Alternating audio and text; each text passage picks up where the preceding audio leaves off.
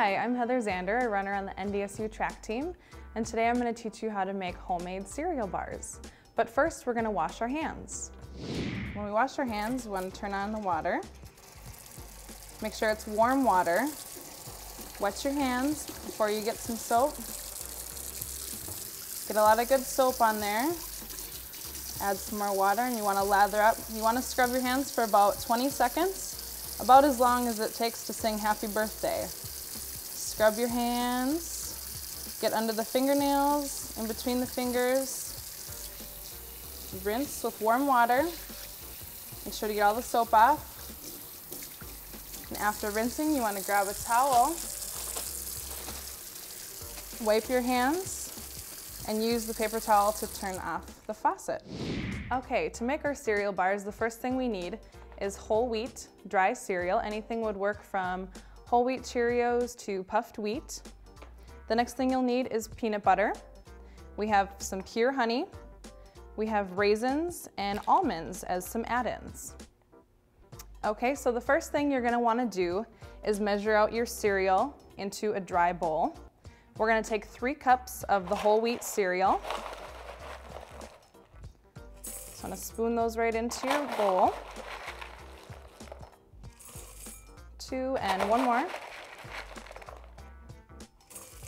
There's 3 cups of our whole wheat cereal.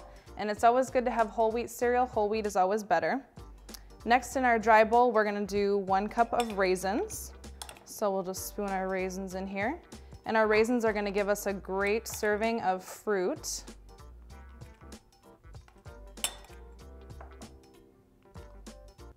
Okay, add those to your cereal. The next add-in we're gonna do in our dry bowl is 1/4 cup of slivered almonds. Almonds are great for protein, energy. All right, and you're just gonna mix up the dry ingredients in this bowl here. And we'll set that one aside for now. Next, we're gonna take 1 cup of peanut butter. And we'll spoon that into our bowl here. Peanut butter is also a great source of protein. And we're gonna add 1/2 cup of honey. Honey will give you some sugar, some good energy for when you're playing hard all day or having a hard workout. So you're gonna mix your peanut butter and honey together.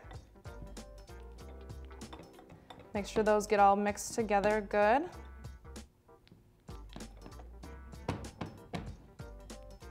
And then after we mix these together really well, we're gonna add this to our dry ingredients, the cereal, raisins, and almonds. So bring this back over. Spoon this into your dry. Make sure you get all the peanut butter out. Okay. And then you just wanna mix this together until all the cereal has peanut butter on it.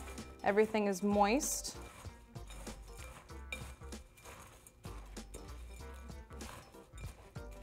And this is such a great, easy snack, one that you can make for on-the-go snacking or for after a game, during competitions.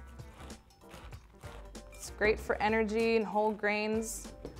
Get a lot of fiber from the whole wheat cereal and also some fruit servings from the raisins.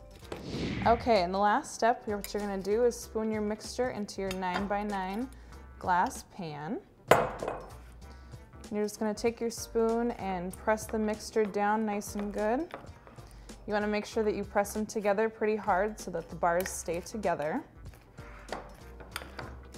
And just try to even it out in the pan. And then after you've done that, you can chill them in the refrigerator for about an hour and have your parents help you cut the bars. And with this delicious recipe, it'll be easy for you to eat smart and play hard.